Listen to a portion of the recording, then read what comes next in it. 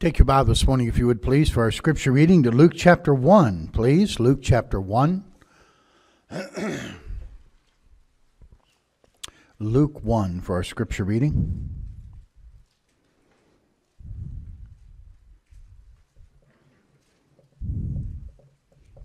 We're going to read verses 5 through 13. Luke 1, verses 5 through 13. We read the verses responsibly, as we normally do, begin together on verse 5, and I'll read 6, and we'll alternate till we end together on verse 13 of Luke chapter 1. And as our custom is, let's stand together to read the scripture. All of us standing to read God's word, and let's begin together on verse 5 of Luke chapter 1. Ready?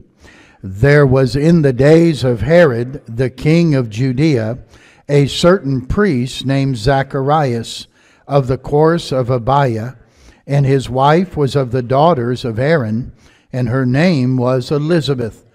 And they were both righteous before God, walking in all the commandments and ordinances of the Lord, blameless. And they had no child, because that Elizabeth was barren, and they were both now well stricken in years. And it came to pass that while he executed the priest's office before God in the order of his course, according to the custom of the priest's office, his lot was to burn incense when he went into the temple of the Lord.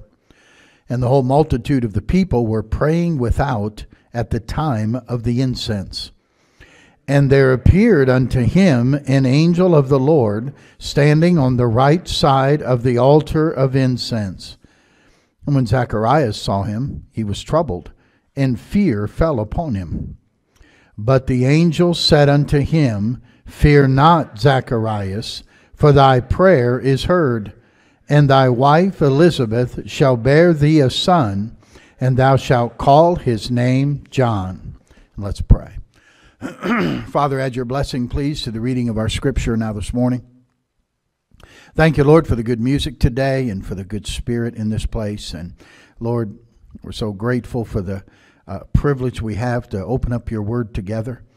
I pray, Lord, that each of us would give our attention to the word of God this morning. Lord, I pray that none of us would miss what you have for us today. Lord, help us to focus and tune our heart to your heart. And may the special be used for that purpose. In Jesus' name, amen.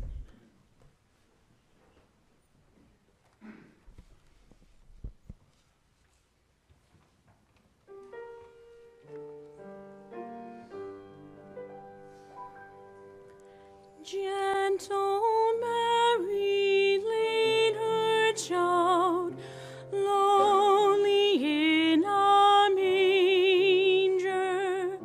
There he lay, the undefiled, to the world a stranger. Such a babe in such a place, can he be thy Savior? At last saved of every race, who have found his favor. Angels sing about his birth, wise men sought and found him. Heaven's stars shone brightly forth, glory all around him. Shepherds saw the wondrous sight, hear the angels singing. All the plains were lit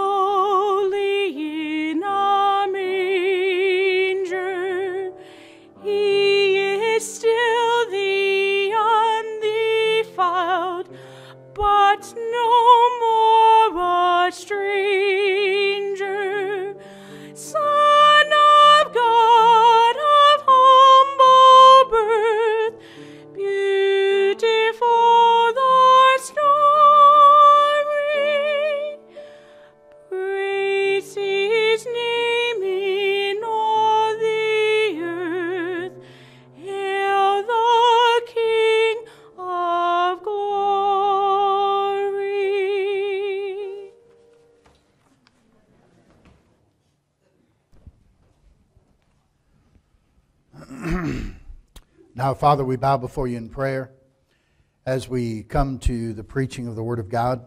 Once again, Lord, I want to thank you for the Bible. And Lord, we want to thank you for the Christmas season that allows us to think about the surroundings of the coming of Christ, His birth into this world, and so many wonderful characters and people that we can draw our attention to that were part of His story. And I pray you'd help us this morning as we look at this other child in the Christmas story and glean some truths from this part of the coming of Christ, that it would be a help and an encouragement and a challenge to each of the people present here this morning. Lord, I pray you'll take your truth now from your word and put it into the hearts of people this morning. Give each one individually what they need and only you can give. In Jesus' name I ask it. Amen.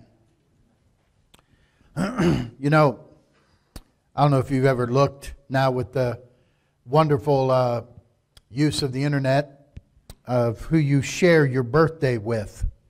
I share my birthday with Jackie Robinson, the first black baseball player, at least professionally. Ernie Banks, famous Mr. Cub, Chicago Cub. You don't know sports, it doesn't mean anything to you. But Nolan Ryan, some of you might have heard of him. And we share the same birthdays. And I looked up December 25th. Clara Barton was born on December 25th, 1821. Founder of the American Red Cross. Conrad Hilton of the Hilton Hotel chain, December 25th, 1887. Humphrey Bogart, an actor, 1899, also born on Christmas Day. And while the person we're going to look at this morning doesn't share the same birthday as Jesus, he is certainly an important part in the story and in the birth, in the whole coming of Jesus Christ to the earth the first time. He was still important. He's not as important as the Christ child, but he was important. The Bible says in John chapter 1, there was a man sent from God whose name was John. And so John also was one sent from God. He would be a cousin to Jesus, and he would grow to be very famous as well. Now, he had some wonderful parents, Zacharias and Elizabeth. And that's where we'll pick up our story here for this morning. And I want to give you the first point here right off with Zacharias and Elizabeth, and that is this. Godly people sometimes have great disappointments. Godly people sometimes have great disappointments. Notice with me in verse 5, where we read this morning in Luke 1. There were in the days of Herod, king of Judea, a certain priest named Zacharias of the course of Abiah, and his wife was one of the daughters of Aaron, and her name was Elizabeth. They were both righteous before God, walking in all the commandments and ordinances of the Lord, blameless. And they had no child, because that Elizabeth was barren. And they both were now well stricken in years. Zacharias was a priest. Not only was his wife a descendant of Aaron, but he would be as well. Priests in those days would serve from 30 to 50. They had 20 years to serve. And at 50, they had mandatory retirement. Boy, does that sound pretty good. But they served those 20 years. And they could serve on special occasions after that. But their dream and their prayer was to have a child. And probably not just a child, but a son. That was to carry on the name and the name to live on. And it was, by the way, very important in their society. Children were considered to be a blessing from the Lord. And not to have children, you were considered cursed. That God did not bless you with children. And so we understand it wasn't for lack of trying. It's that Elizabeth was barren. God had not opened her womb and allowed her to bear children. And so they prayed and they pleaded with God for a son. And they lived right. Did you look at verse 6? It says they were both righteous before who? God. Hey, this isn't man saying they were good people. This is God saying they were righteous. They were righteous before me. So they were righteous in the sight of God, walking in all the commandments and ordinances of the Lord, blameless. Boy, they lived exactly as they ought to live. But year after year, year after year, year after year, and no child. No child came. Now, the childbearing years are past. In fact, retirement's very near. And I imagine they stopped praying about it, at least publicly. At least saying anything about it, even to one another maybe. And I'm reminded that good and godly people are not exempt from great disappointments. Some struggle with infertility. Some get downsized out of jobs. Some are diagnosed with cancer. Elijah battled discouragement and depression. David had a very rebellious son, tried to take the kingdom from him. Adam and Eve had a son that was a murderer. Paul had fellow laborers leave him, and he had no one to stand with him. But you understand, verse 6 told me and tells us that they were both righteous before God. That they both were living the way God would want them to live. And so I understand that the disappointments of life are not necessarily the judgments of God upon your life. Sometimes we look at people and we say, well, I know why that happened to them. And you know what? You have no earthly idea why that's happened to them. Though their disappointments and they were disappointed and their dreams were unfulfilled, you know what's great? They lived for God anyway. They continued to be blameless. They continued to keep all the ordinances and all the commandments. They continued to do everything and be faithful to God, whether they got what they wanted or not. Oh, how many times I run into people who aren't living for God and won't go to church and don't want anything to do with God, and it all stems back to where, well, I asked God for something and He didn't come through. Or I asked God for this to happen and it didn't happen and I'm done with God.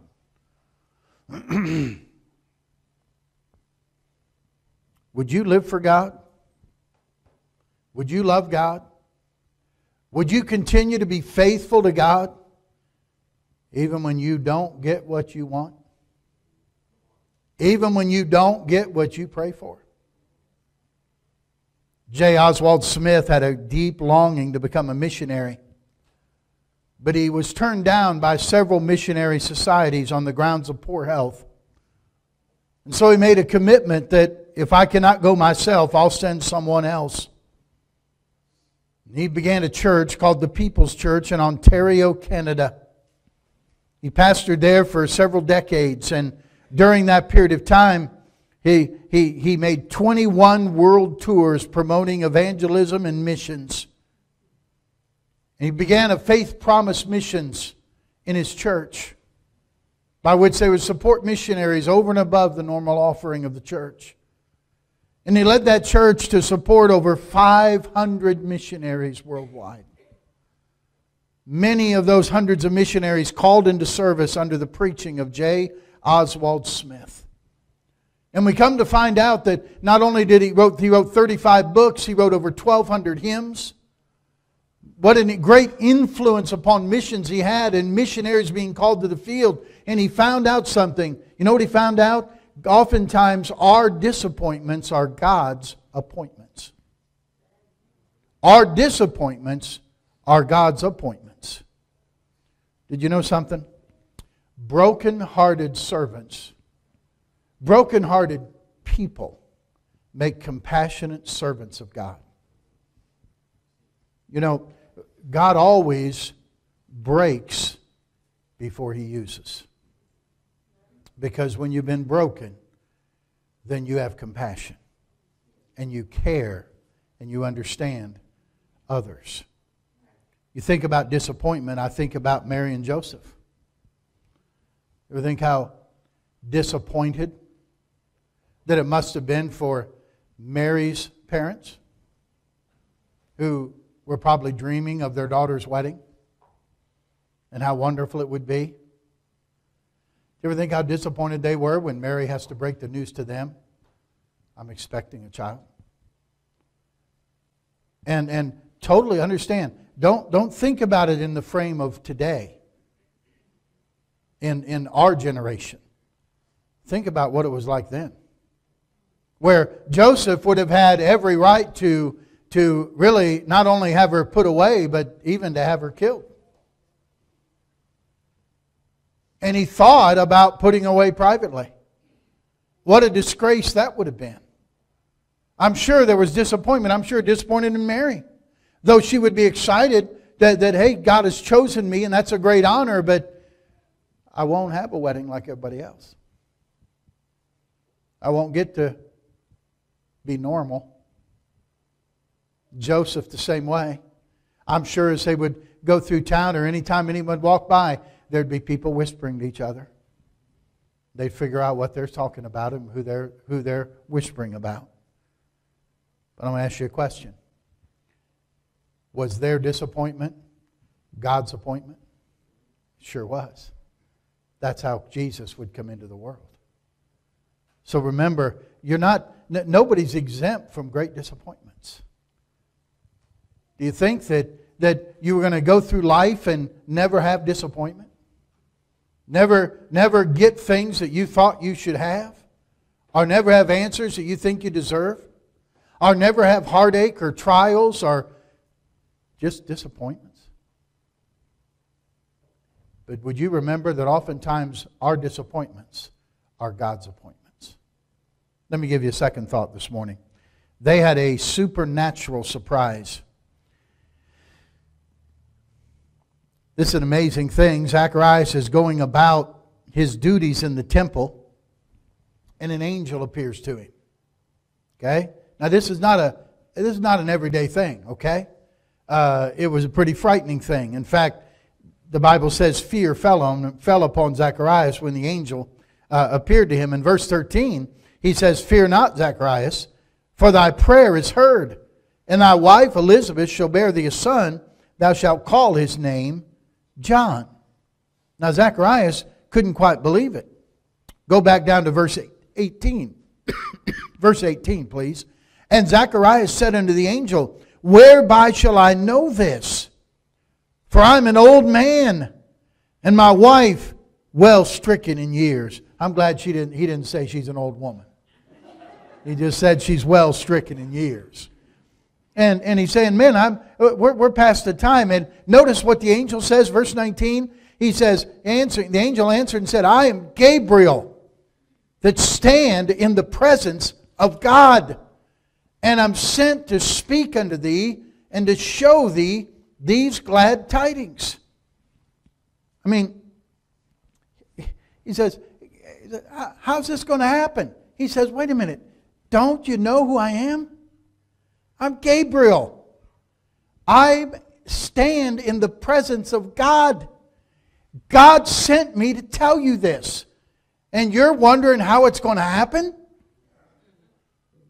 God, Zacharias, God sent me to tell you this. God's going to take care of it. But here's your sign, since you want a sign. Verse number 20. "Behold, thou shalt be dumb." Well, that's not hard for most men, is it?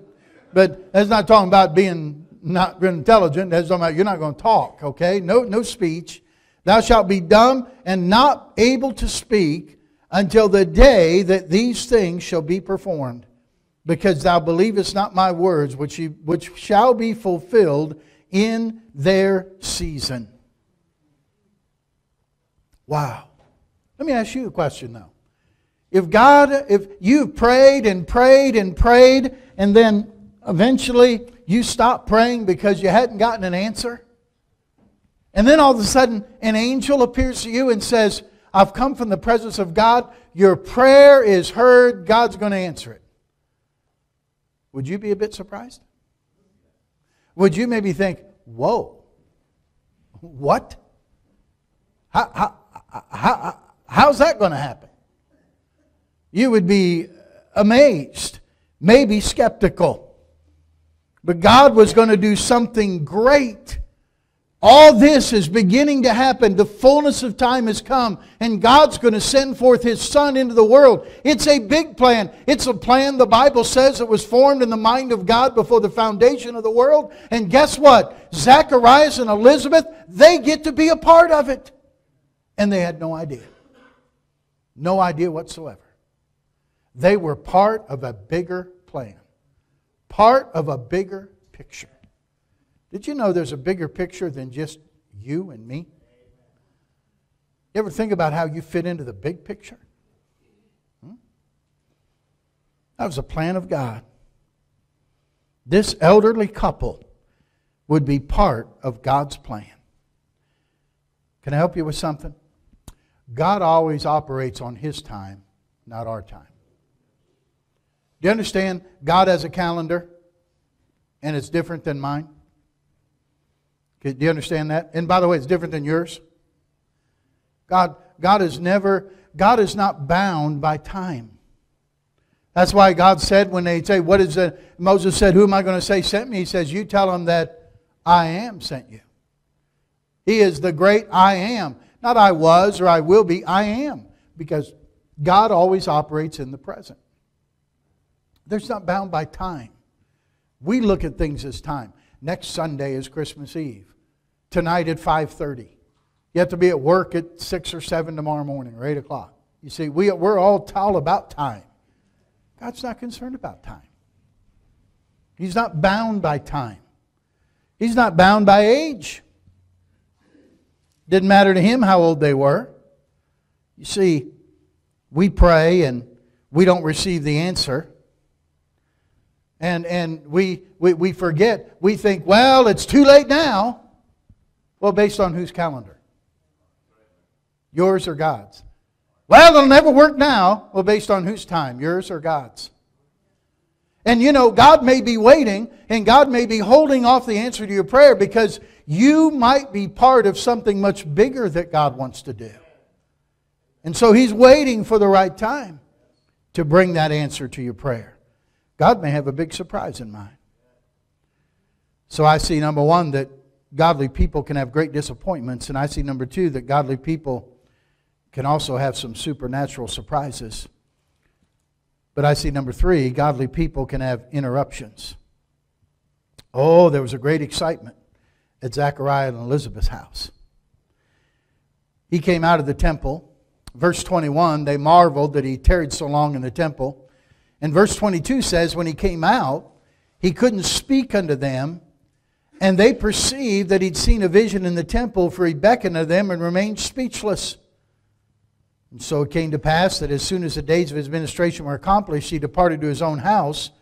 And after those days, his wife Elizabeth conceived and hid herself 5 months, saying, thus hath the Lord dealt with me in the days wherein He looked on me to take away my reproach among men.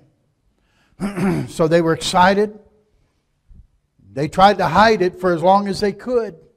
5 months. She hid it. Until finally she couldn't hide it any longer. I mean, maybe the clothes weren't fitting. Maybe people were wondering, you're gaining quite a bit of weight here, Elizabeth. What's happening? Maybe she found out and she finally had to say, Zacharias, you know, maternity outfits aren't covered under Medicare. We need some help here. But when word began to trickle out, man, everybody was excited. How can this happen? How can you be expecting? But wait, Gabriel isn't finished. Look down at the next verse with me. Verse 26. And in the 6th month, the angel Gabriel was sent from God unto a city of Galilee named Nazareth, to a virgin espoused to a man whose name was Joseph, of the house of David, and the virgin's name was Mary. And the angel came in unto her and said, Hail, thou that art highly favored, the Lord is with thee. Blessed art thou among women. And when she saw him, she was troubled at his saying, and cast in her mind what manner of salutation this should be. And the angel said unto her, Fear not, Mary, for thou hast found favor with God. And behold, thou shalt conceive in thy womb, and bring forth a son, and shall call his name Jesus. And he shall be great, and shall be called the Son of the Highest. And the Lord God shall give unto him the throne of his father David. And he shall reign over the house of Jacob forever, and of his kingdom there shall be no end. Mary said unto the angel, How shall this be, seeing I know not a man? The angel answered and said unto her, The Holy Ghost shall come upon thee, and the power of the Highest shall overshadow thee. Therefore also that holy thing which shall be born of thee shall be called the Son of God. And then Gabriel lets her in on the secret. He says, Behold, thy cousin Elizabeth, she hath also conceived a son in her old age. And this is the 6th month with her who was called barren. Well, how in the world can that happen? Verse 37. With God, nothing shall be impossible. And Mary said, Behold, the handmaid of the Lord, be it unto me according to thy word. And the angel departed from her. There's a reason, I think. I mean, you imagine this teenage girl. Accounts vary. Nobody knows for sure. But Mary could have been 14, 15, probably no older than 16 years of age. They got betrothed or engaged early in Bible times. It was not unusual. All the arrangements, were prearranged. They were set up by mom and dad. And so she was engaged or betrothed to Joseph. And the announcement comes now that Mary is going to give birth to the Christ child, the promised Messiah. And Mary is a little taken back, but she says, Be it unto me according to thy word. I mean, how exciting. How unbelievable. But now you have to ask yourself the question, who does she tell? You don't run out and just tell everybody, Hey, an angel just came to me and I'm going to bear the Christ child. Sure you are. I don't know this for a fact. I've heard it said that there were other virgins in that day, and because of their promiscuity, they would use that as a crutch or as excuse. And of course, it was false. So who am I going to talk to about this? You know what's great? Look what the Bible says. Verse 38. Verse 39. And Mary arose in those days. So now the angel departed. Mary arose in those days and went into the hill country with haste. She got on it, man. And a city of Judah, and entered into the house of Zacharias and saluted Elizabeth. Who's she going to go tell? Elizabeth. Why? Gabriel said, Hey, she's going to have a child. God has visited her. Oh, well, who am I going to tell? I'm going to go tell Elizabeth. It's an amazing thing. She takes off to see her with haste, her in a hurry. Elizabeth is amazing. This is an amazing encounter. Notice what it says in verse 41. It came to pass that when Elizabeth heard the salutation of Mary, the babe leaped in her womb, and Elizabeth was filled with the Holy Ghost. And she spake out with a loud voice, saying, Blessed art thou among women, and blessed is the fruit of thy womb. And whence is this to me, that the mother of my Lord should come to me? For lo, as soon as the voice of thy salutation sounded in my ears, the babe leaped in my womb for joy. And blessed is she that believed, for there shall be a performance of those things which were told her from the Lord. And Mary said, My soul doth magnify the Lord, and my spirit hath rejoiced in God my Savior. Mary goes on and talks about all that the Lord has done for her. It's an amazing conversation here that takes place. But you know what's amazing? Elizabeth doesn't talk about her baby at all. She only talks about Mary. Mary comes with the big news and the excitement, and that's all that Elizabeth cares to talk about. She doesn't say, Oh, well, let me tell you what happened to me. Isn't that what most of us do? Oh, that happened to you. Well, let me tell you about the time this happened to me. And every one of us, we know people that whenever you tell them something, they're going to tell you something to top it. Don't be that person. And you know what's great? She was filled with the Holy Ghost. And when you're filled with the Holy Ghost, you don't think about yourself. You think about others. You think about others. She doesn't demand the spotlight. She doesn't tell Mary her news. She doesn't take the attention from Mary at all. One of the great characteristics of godliness is the ability and the desire to celebrate the success of somebody else. That you're thrilled when someone else is blessed by God. Ungodliness and flesh always will find fault with the achievement of others. Ungodliness and flesh always finds fault with the achievement of others. You see somebody drive in the parking lot and they got a new car. You ought to say, well, praise the Lord. I'm glad you got a new car. I'm glad God blessed you with a good vehicle. Or do you think, how come I can't get a new car? How come God doesn't give me one? See? It all depends on whether you're godly or whether you're in the flesh. Do you find fault? Hey, preachers can be guilty of that. Oh, we had a great revival. We had hundreds saved. How many of them really meant it? Wonder how many of them were genuine. Oh, God's blessing our church and we're growing and we're seeing this. Well, they don't take a stand like we do. If they took a stand like we did, they wouldn't have. You see? Instead of rejoicing that God's blessing them. Praise the Lord. You see, you have to, the godliness and the being filled with the Spirit always rejoices in the success of someone else. When God blesses another Christian, rejoice. God blesses another church, rejoice. Praise the Lord.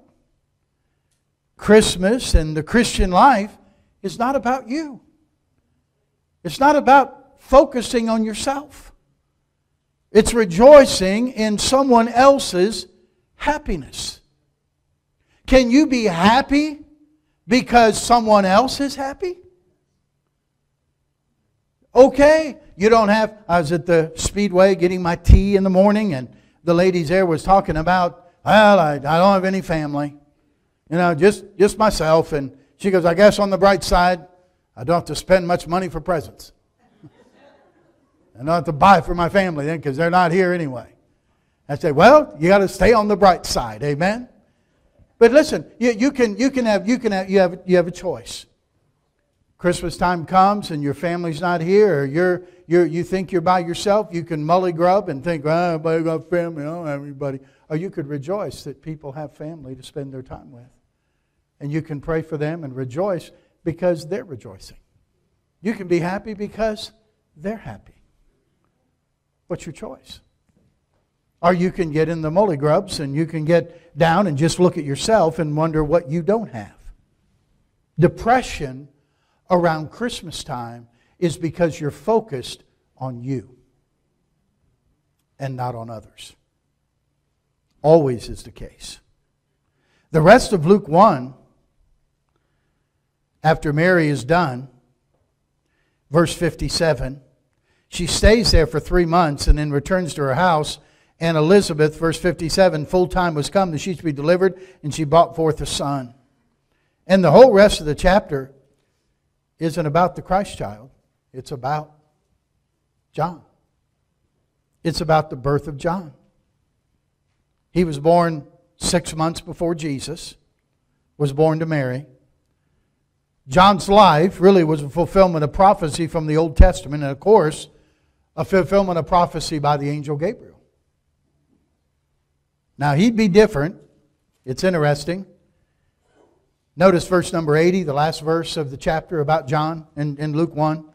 And the child grew and waxed strong in spirit and was in the deserts till the day of his showing unto Israel. So he had a little different kind of upbringing. You find out later on, John, he wore camel's hair. and he ate wild locusts. Not your normal diet. Not normally what people would want to be around. He was a different individual. But he was 100% committed to Jesus Christ. He was 100% surrendered to do what God wanted him to do. By believing the message that he preached, and they would come and be baptized, declaring their faith in the one who's coming after him, the latchet of whose shoes he's not worthy to unloose. John knew his role was to prepare the way for the Lord coming. He knew that. In fact, in Luke 1 and verse number 17, the angel tells Zacharias about John. He'll go before him in the spirit and power of Elias, to turn the hearts of the fathers to the children, and the disobedient to the wisdom of the just, to make ready a people prepared for the Lord. He's preparing the way. He knew that. He wasn't there to get a following for himself. He said himself that he, Jesus, must increase, and I, John, must decrease. In other words, you're going to get more and more of Jesus and less of John. That was Jesus' first coming. Can I tell you that he's coming again? There is a second coming. Now, John isn't here to prepare people for a second coming. Who is here? We are. Well, our job is to prepare people for his return. To make people ready to meet the Lord. That's our job. We're to be pointing folks to Jesus. And how you point folks to Jesus is, as you grow in your Christian life, there needs to be more and more of him and less of me. He must increase, I must decrease. John would say, I am nothing, and he is everything. He was pointing people to the one who would come after him. And we are pointing people to the one who is coming after us to receive us to himself. And we're pointing folks to Jesus Christ. Again, it isn't about me. It's not about you. It's always about him. It's always about pointing people to Jesus. Instead of at Christmas time thinking, what am I getting? Or who am I going to be with? Or who's going to be around me? Say, who can I point to Jesus this year? Who can I point to Christ? Can I take somebody something to eat? Can I give somebody a gift? Can I spend time with somebody? Can I visit with somebody? Can I pray for somebody? Can I just do something for others that'll point them to Jesus?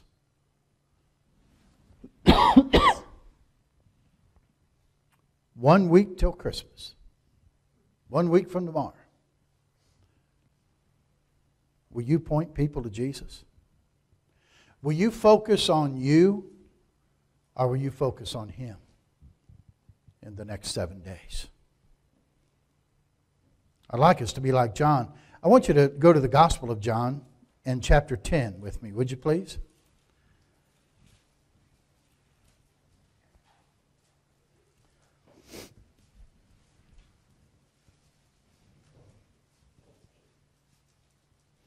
Jesus is now in his ministry.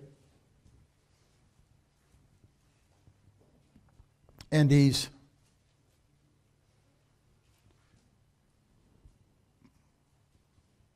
talking to the Jews who, and if you look up in verse 31, the Jews took up some stones to stone him. And Jesus tells them, I've done many good works, and I've showed you from my Father. Which of the works do you stone me? And the Jews said, it's not for a good work we stone thee not, but for blasphemy, because thou, being a man, makest thyself God. Jesus quotes some scripture to them, and it says the scripture can't be broken.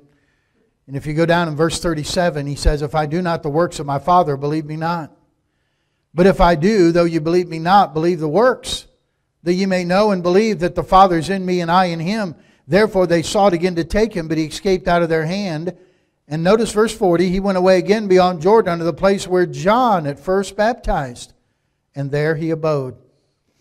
And many resorted unto him and said, first thing they said, John did no miracle. Hey, look here. First thing to notice is this the people's commentary now about John. And they said, you know, John didn't do any miracles. But what did Jesus say about John in another place? He said, among those who've been born of women, there's never risen a greater than who? John the Baptist. Are you worried about God doing some great miracles through you or in you? That's not the important thing. John was great, none greater, and he never did a miracle. These places where, oh, got to have a miracle every week, I got to have a miracle every service, got to have a miracle going on all the time. John never did a miracle, and there's never been a greater born of women than John the Baptist. Well, what made John great then? Why would Jesus say that? Notice what the rest of it they said. John did no miracle, but all things John spake of this man. Who's this man? Jesus. Were true. And many believed on him there. You know what they said about John? Everything he said about Jesus was true. Oh, they didn't point to some miracle they remember John doing. They didn't look back and say, I remember he opened my eyes, or he walked on water, or he caused the lame man. He didn't have any miracles to point to. You know what they could say? Everything he said about Jesus was true. And my friend, if you come to the end of your life, or if your life was tragically, if it was, in our eyes, cut short. Just recently, a friend of ours that I pastored the girl when she was a teenager, and a friend that she went to, I think, to school with, I think she was only 41 years of age, and she just died of cancer. You see, you may not get 70 years. You may not get 75 years. You may not get 60 years. But if people could look at you and say, you know what? Never saw any miracles. But everything they said about Jesus was true. That's a mighty good testimony. That's a great testimony of the other child in the Christmas story. Why don't you tell somebody about Jesus? There's no better time of year to do it than right now. Unto you is born this day in the city of David a Savior, which is Christ the Lord. It's our job to tell them. Just like the other child did in the Christmas story, John the Baptist. Father, I pray you'll take the truth now this morning. I pray, Lord, that each of us would strive that everything we say about you is true. Lord, I'm praying this morning for godly people in the room who have met some real life disappointments. But this morning I pray that they would realize those disappointments can be God's appointments. I'm sure Joseph was so disappointed when he got sold as a slave. I'm sure he was disappointed when he was thrown into prison. But it was in prison where he met that butler and the baker. And the butler eventually remembered that Joseph could interpret dreams. And you put him second in command only to Pharaoh. Then Joseph saw that his disappointments were your divine appointments. Father, I pray you'd help us to be faithful and to continue to serve you, because you have a much bigger plan that we're a part of than just ourselves. I pray, Lord, that we would focus on others and not ourselves. That as we're filled with the Spirit, we would not think about us. We would think of others. Lord, take the truth to the hearts of people this morning. I pray if any in the room has never received Christ as their Savior, that today would be the day they would say yes to Jesus. Our heads are bowed, our eyes are closed. I'm going to finish praying in just a moment. Right now, just between you and God. I wonder how many folks in the room would say, Pastor, I know that I'm saved today. I know that Jesus died for my sins and was buried and rose again. And there's a time when I trusted Him alone as my Savior. If you asked me if I died, I'd go to heaven, I'd say yes. And if you asked me why, I'd tell you I'm trusting Jesus alone as my Savior. Here's my hand as a testimony of that fact. Would you slip it up this morning and say, Pastor, that's me. I know I'm saved. I'm trusting Jesus as my Savior. All right, you may put them down. You're here today and would say, Pastor, I don't know that for sure. But I'd like to know. I'd like to be certain heaven's my home. Would you let me pray for you? I'll not embarrass you or call you out, but I will pray for you. Would you slip your hand up and put it back down and say, Pastor, pray for me this morning? Is there someone like that? Couldn't raise it the first time, but you'll raise it now. The message was mainly to believers this morning. I don't know how God spoke to your heart. But if He spoke to your heart this morning and say, Pastor, the Spirit of God dealt with me about some things this morning. And I appreciate you praying for me today. Would you slip your hand up, Christian, and say, pray for me, Pastor? God spoke to my heart. Thank you. Thank you. Thank you. Over here, thank you. Back here, I see him. Thank you. Anyone else today? Pastor, pray for me. Maybe this morning I see that hand, my friend. Thank you. Maybe today you would just say, you know, Pastor, I need to tell others of Him. I need to be more bold in my witness for Christ. And I want to make it my mission to point others to Jesus. That's what John's job was. That's what our job is, to prepare people for the second coming. I wonder if you're here today and say, Preacher, God spoke to my heart about being a more bold witness for Christ and telling others of Jesus. Pray for me that I could be more of a bold witness for Him. Would you slip your hand up and say, that's me? God bless you. Yes, God bless you and you and you. Amen. God bless you. In a moment I'll pray and we'll have our invitation. God has spoken to your heart. Why don't you bow the knee? You may need to just bow the knee and say, God, I'm so disappointed. But I realize it may be your appointment. And I'll be faithful like Zachariah and Elizabeth. And you may have something supernatural in mind. Something bigger than me that I'll be a part of. And I'll trust you for that. But whether I get a miracle or not, all things I say about Jesus are going to be true. I'll point others to Him. He will increase in my life. I will decrease.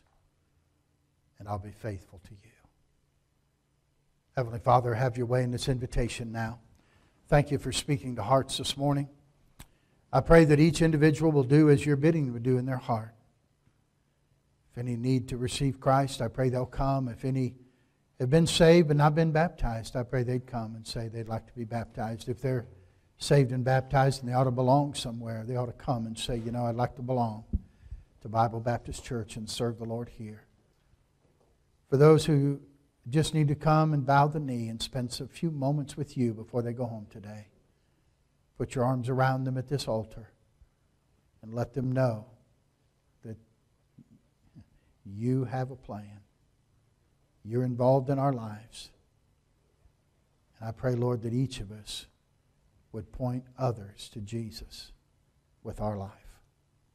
Have your way now in this invitation time, and I'll thank you for it.